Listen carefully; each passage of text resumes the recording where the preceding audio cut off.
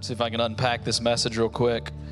I like it. I don't know. I actually felt just a little flowy today, even as I was preparing. So get ready. I'm going to be in Romans 1, 2, and 3, and I am going to talk about your identity. And my heart today, more than anything, is that we discover, we learn, we have a better understanding of who God says that we are. You know, the journey of identity, it's not me going and defining God. It's actually me discovering who He is. If God doesn't define me, then I'll define myself. If God doesn't define me, then I will define myself. But here's the beautiful thing. That could almost feel like this, you know, I don't know, sometimes when you talk about the righteousness of God, I'm going to talk about His righteousness. It almost feels like this scary thing. But the truth is that if we understand that we are made in the image of God, and we understand who God says that we are. I actually have this little bookmark that we did when we did Birmingham Revival Group, and on the back of it, there's a list here of things that the scriptures teach us who we are. And I'll just read a couple of them, or more than a couple. It says, I am a new creation. You and me, we are in Christ, a new creation. We're the righteousness of God. I've been born again by the Holy Spirit. I'm saved by grace as a gift, not because of my performance. Thank you, Jesus. I radiate light wherever I go, Matthew 5:14. I am a son and daughter of light, 1 Thessalonians 5:5. Beams of light and joy exude within me, Psalms 97:11. I am a victor, Romans 8:37. I have a heavenly calling, Hebrews 3:1. I am chosen and have royalty in my veins, 1 Peter 2:9. I am designed for good works, Ephesians 2:16. I am a co-heir with Christ, Romans 8:17. I am chosen by God to produce fruit. There's so many things that the scriptures and God declares about us that are just fascinating. We're fascinating creatures. We are fascinating. Like the way that God made us, it's pretty ridiculous who He says that we are. And if we, in this identity message, in this identity sermon series, and really our life, I truly believe this, that if we learn who we are, we'll never want to be anybody else. And I want to give you two quick things just at the beginning of this that I think are paramount, are really important, that as we discover who we are, there's two foundations that we have to build this upon. One is love. This is a love game. This is a love reality. It's not for love, it's from love. It's learning who I am and who God says that I am from a place of love. The second is that identity is a gift. Identity is a gift that I receive by faith. It's not a reward that I earn by my works. Identity is a gift that I receive. It's not something that I earn by my behavior, by my rewards, but it's actually a free gift. This gift of righteousness is something that He gives to us. And my hope is today that as I share, that we learn about this beautiful thing that's called the righteousness of God. Because there is so much love and faithfulness in it by what He's done for us. In Romans, I'm gonna try to do the best I can to work through this, but I want to lay a foundation here because I think the foundation of our identity is actually God's righteousness. It's who He says that we are. In Romans, Paul wrote this letter pretty late in his career, and before he had written this letter, Rome, from my understanding, had expelled all the Jews from Rome. And when at the time of writing this letter, all the Jews had come back. They'd come back to Rome, and they'd come back to their synagogues. And now all of a sudden you have these new believers in Christ. And really the church is divided. They're debating about what they should eat, what they shouldn't eat. Should we be circumcised? Should we not be circumcised? And it's really this big kind of debate, and there's a divided church that's going on. And you kind of see this if you read Romans 1, 2, and 3. You'll see that Paul, I think there's three different groups that Paul is writing to in this letter. And he's really bringing the gospel. And one of the fruits of the gospel is it unifies us all. The beautiful thing about the gospel is that this message is for everybody. This gospel is for all creation. There's nobody that's left out. There's nobody that didn't make the team. Every single one of us, Jesus died for all of us. And this gospel of Jesus Christ actually unifies us. And I want to read this in Romans chapter 1, verse 16. I'm going to start there. And I want to read this. So Romans 1:16, it says, "For I am not ashamed of the gospel of Christ, for it is the power of God unto salvation for everyone who believes, for the Jew first and also for the Greek. For it is the righteousness, for in it the righteousness of God is revealed from faith to faith, as it is written, the just shall live by faith." So listen to this. For in it the righteousness of God is revealed. Again, right? The righteousness of God is not something I define. It's something that's revealed. The righteousness of God, where is it revealed? It's revealed in this gospel. So God is revealing in the gospel, in his great work, he's revealing his righteousness. And again, this is not something that I go and make up my own. And even as you read through Romans, you'll see that the people in the scriptures Paul's writing to, some of them started to form their own righteousness. And we're going to get into that in just a second. But the reality is that it's in this gospel. It's in this beautiful message of Jesus. It's in this him coming to the earth and dying on the cross and being resurrected and demonstrating his kingdom. It's in that he is revealing his righteousness. And it says that it's by faith. That this is a faith journey that we're going on in this walk with God. So there's three groups of people here that I want to talk about. But before I do that, I want to just try to give a little definition to what righteousness is. If you look up a very simple theological term, it'll say the state of him as he ought to be, which I think is a good definition of righteousness when he's talking about us, that we're at the state of ourselves as we ought to be. It's the condition acceptable to God. So righteousness for us would be the condition acceptable to God. But I want to talk for a second about God's righteousness, because we see this throughout the scripture. When you think about Adam and Eve, what happened with Adam and Eve? They sinned, they disobeyed God, and they were exiled. There was an exile. When you think about Israel, God makes this covenant with Israel, and they miss the mark. They don't hold up their end of the deal. And what happens? There's exile because of that. There's this, in our day, a lot of times what we'll say is there's this separation that happens between God and the people. But guess what? God was faithful to his covenants. God was faithful. God didn't uphold his end of the deal in his covenant with Israel. God actually was faithful in that. And even Adam and Eve and all of humanity, God has been faithful to us.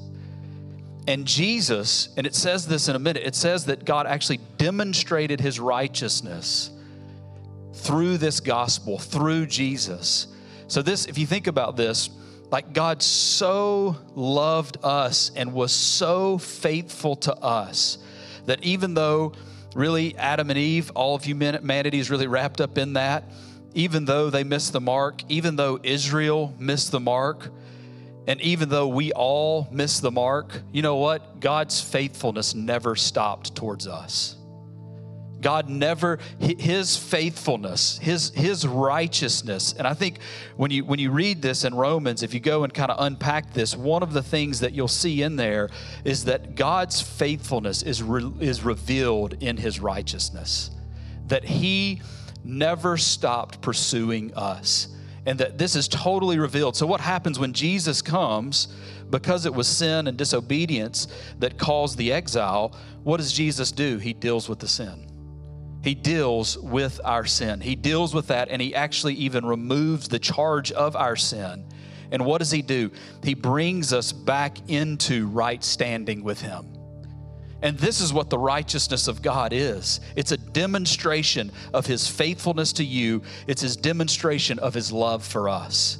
That even though we were exiled, even though that we walked away, God continually pursued us, so much so that he sent his only son, the thing that meant the most to him. He sent him to earth to demonstrate his righteousness and his love for us.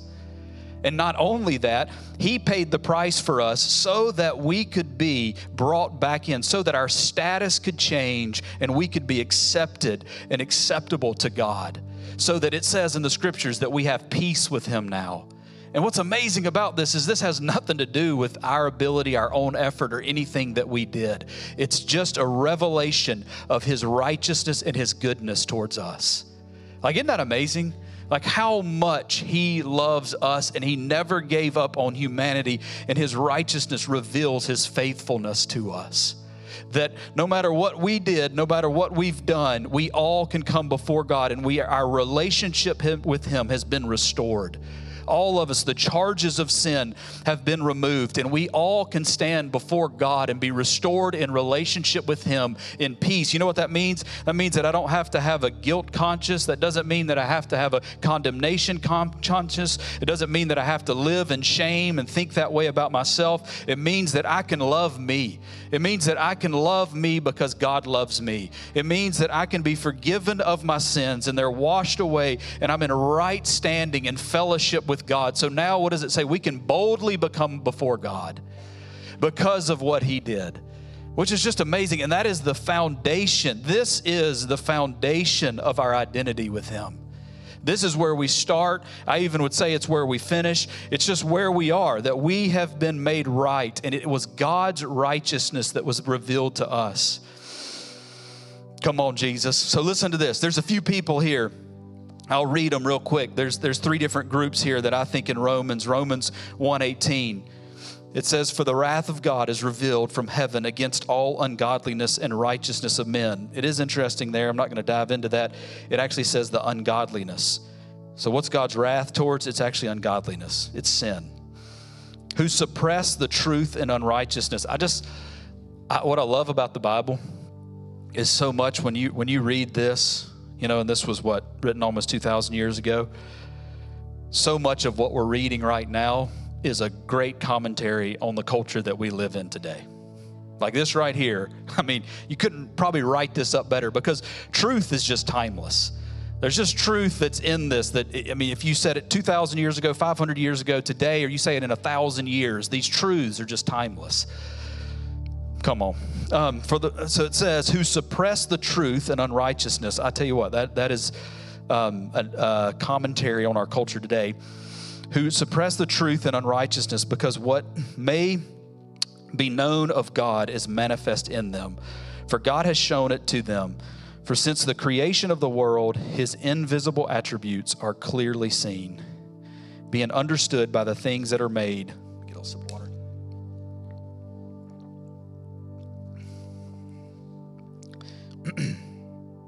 "Being understood by the things that are made, even his eternal power and Godhead, so that they are without excuse, because although they knew God, they did not glorify him as God, nor were thankful, but became futile in their thoughts, and their foolish hearts were darkened.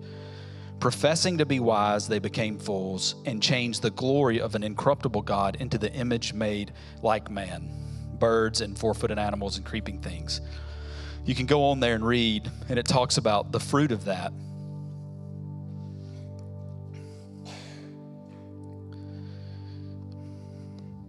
So what did they do? They took the image of God. They took his image, and we're made in the image of God, and they changed it for the image of man. They took the image of God, and instead of his righteousness and who he is, and let him define that, they began to find that themselves. And if you look at that, what happens is their thinking becomes nonsense, becomes irrational, and they end up, and I like the language that it uses there, is it takes things and it says things that were wise, it becomes foolishness. They say things that they act like things are wise. In my language, I would say they call good bad and bad good.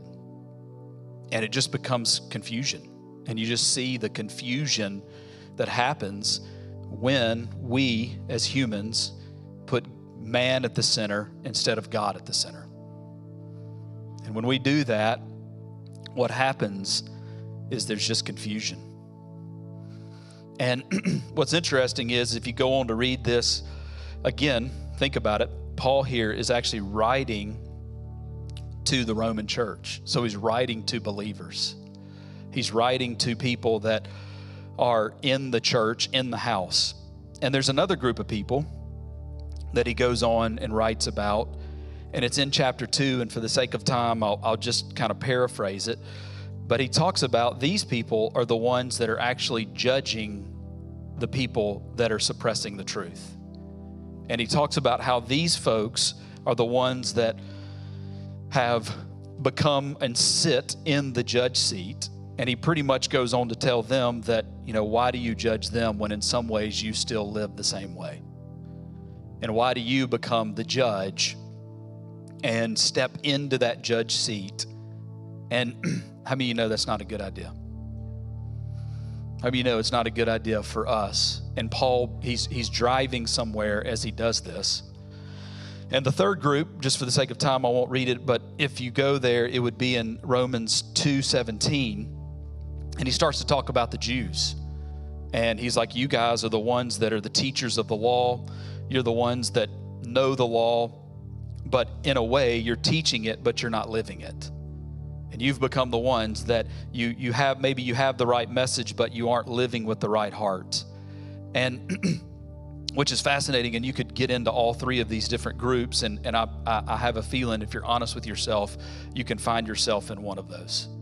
That you probably can relate that either maybe I'm suppressing the truth, and I've begun to define who God is instead of letting him define me and really surrendering to who he is and who he says that I am, which again is going to be the best version, purest version of yourself. Maybe if we look at culture today, maybe we're the ones that have stepped into the judge seat. I'll say this about where we are in society. We have to learn to pre-love, not prejudge. We have to learn to pre-love, not prejudge. Look, there's a lot of things in society right now that are hard for me, that are frustrating, that are challenging. There's a lot of confusion. There's a lot of things that are pressed on us. But the reality is that there's a lot of people that are struggling with their identity. There's a lot of people that because we could get into all the reasons why, and there are reasons why, but there's a lot of people. I mean, when I was a kid, the question wasn't, who am I? The question is, what is my purpose? But today, the question is who am I? The question is, people are trying to figure out, and I think a lot of times because of the broken down of family, the fatherlessness, motherlessness, all of these things, we've lost our identity in who God says that we are. And what happens is that when I don't believe the truth, I empower a lie. And I end up living in something that's an illusion instead of something that's actually true in who God says that I am. And us as the body of Christ, we can't judge and condemn people, but we need to learn to love them and then teach them who God says that they are. Because the reality is masculinity, it's made in the image of God. Femininity, it's made in the image of God. And guess what? Masculinity, I know there's unhealthy people, but in its truest form is not toxic. Masculinity is not toxic. In God's eyes, masculinity is something that the world needs. It's actually a part of who God is. Femininity shouldn't be oppressed. Femininity should be empowered. It should be, it's a part of, think about it, we're made in the image of God. So what is that? Male and female. And the truth is if you were born a male or a female, you're made in the image of God, and there's no need to change that. There's no, it is actually beautiful. It is actually amazing Like, you have a purpose. You are made in the image of God. And this is the way God actually formed you, thought about you before you were born in the womb. He fashioned you and made you, and you are a beautiful creation. You are something that the world needs. And as we discover who God is and who He says that we are, we actually become the truest, best versions, most purposeful, powerful person in our lives. And that's what we want to do, is learn who we are. Learn who God says that we are. And not begin to define that, honestly, a lot of times from a place of shame and pain and trauma, but actually learn and discover who God says that we are. And that comes from a place of so much love. Come on. Y'all doing all right? Here's where Paul drives. Here's the deal. You got the people that are living in this pagan kind of Hellenistic worldview, kind of where they remove God and man is at the center. Then you've got the judge, which honestly, a lot of times we can step into that. We start thinking that we're the judge. Guess what? Jesus doesn't need any help. God doesn't need any help. He can judge just fine. And then you have the Jews. And so you've got these three different groups of people. And here's where Paul goes. And I love this, and I'll read this. I'm going to just paraphrase. In Romans 3, he says, "What then? Are we better than they? Not at all. We have previously charged both Jews and Greeks that they are all under sin." He goes and says this, "As it is written, there is none righteous, no, not one. There is none who understand." And so he goes into this whole thing about this. And then he runs towards what is beautiful in verse 21. And I want to read this. "But now the righteousness of God apart from the law is revealed." Again, here's that word. I love that Paul uses that this is something that is revealed. This is something that is, you look up that word, it's to uncover it. God is revealing who He is. "Being witnessed by the law and the prophets, even the righteousness of God through faith in Jesus Christ, to all and on all who believe. For there is no difference. For all have sinned and fall short of the glory of God." I've heard so many messages that stop right there. Guess what? I think Paul is making a crazy, awesome point here that we've all missed the mark. Doesn't matter if we're living in the pagan, suppressing the truth, doing that thing, if we're the judge, if we're the Jew, he's saying it all, that we have all missed the mark. Every single one of us has missed the mark. Thank God he doesn't stop there.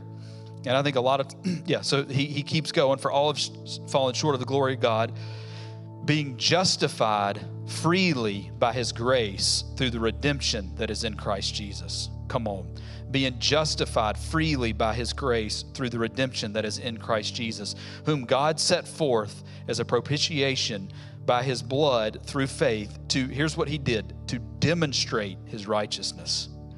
So again, this gospel, He is demonstrating His righteousness because in His forbearance, think about this, God passed over the sins. So here's how much He is showing us His faithfulness to the covenant and His faithfulness to us, that He even passed over previous sins. And He demonstrated His righteousness because in the forbearance, God passed over the sins that were previously committed to demonstrate at the present time His righteousness, that He might be just and the justifier of the one who has faith in Jesus. You know what it means when you've been justified? It means that you've been declared righteous. Every single one of us through faith in Christ has been declared righteous. Isn't that amazing? That we get to take on His faithfulness. We get to take on His attributes, His character, and that not only, I think a lot of what that refers to is that our sins, no matter what bucket we're in, no matter what person we are, our sins have been forgiven. The charges of sin have been removed, and now I am in right standing with God and I have peace with Him. That my relationship with Him has been restored. That I would say it like this, that my identity in Him is secure. Like I am secure because of, it's not based on my own effort or my own works, but it's based on what He did. And so my identity in Him is secure. I'll just give you some things that I think this righteousness does. It restores our standing before God.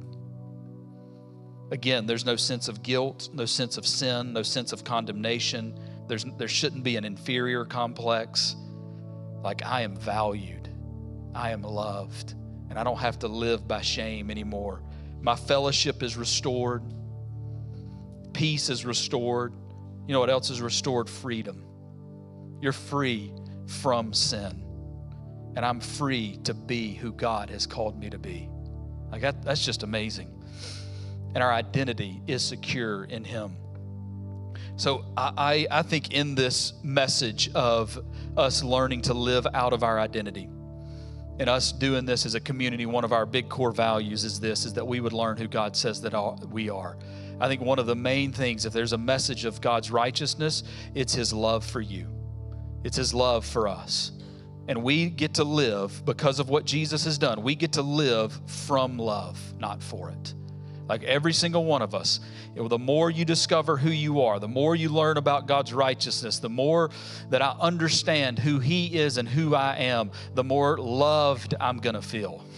The more reality of God's love am I going to live in, where I am not listening to a voice of shame anymore in my life. There's not a self-critic inside of me that's speaking and trying to partner with the voice of shame, but it's the voice of love that is actually building me up, encouraging me, and helping me become who God has called me to be.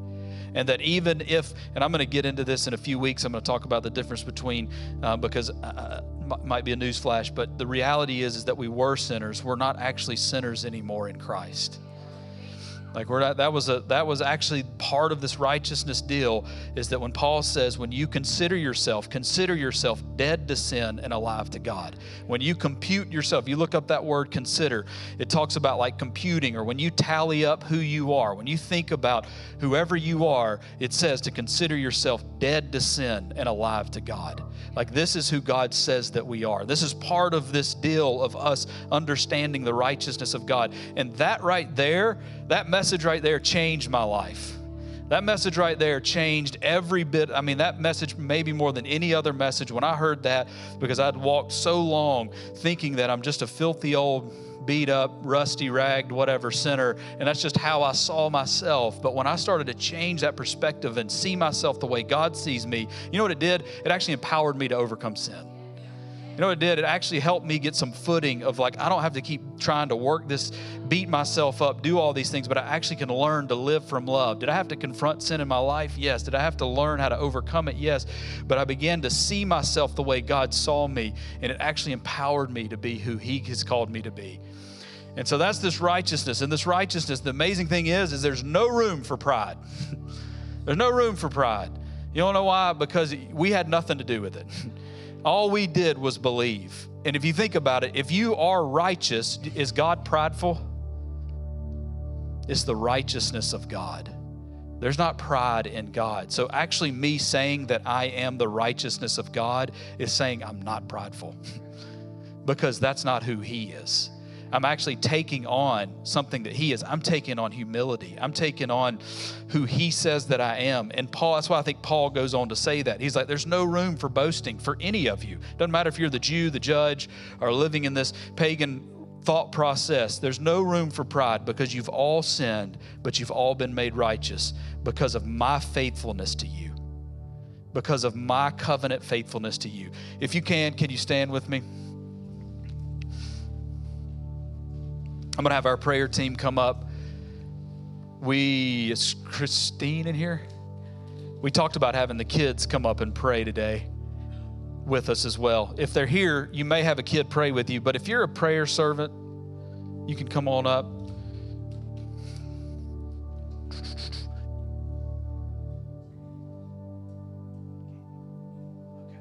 I'm going to have Erica come up. Let me just do this. I just want to pray over you.